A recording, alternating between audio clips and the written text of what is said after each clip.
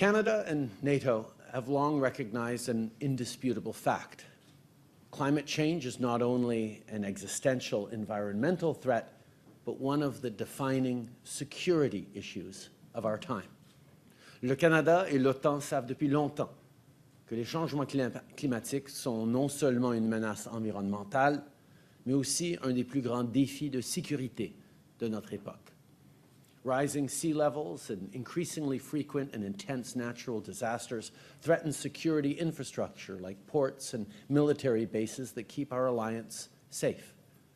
A warming Arctic is opening up a new arena of competition that our adversaries are eager to exploit, and climate-induced floods, famines, and droughts exacerbate inequality, fuel conflict, and drive displacement across the globe, all of which disproportionately harm marginalized and vulnerable populations.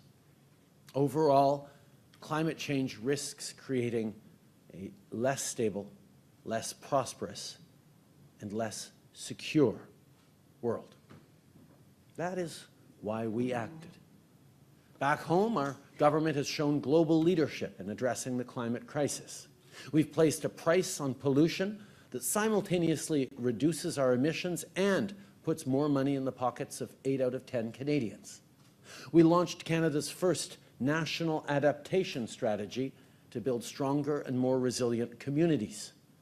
We became the first major oil-producing nation to introduce a cap on emissions from the oil and gas sector. And we're creating hundreds of thousands of good-paying, sustainable jobs from coast to coast to coast with our $160 billion investment in our net zero economic plan and green industrial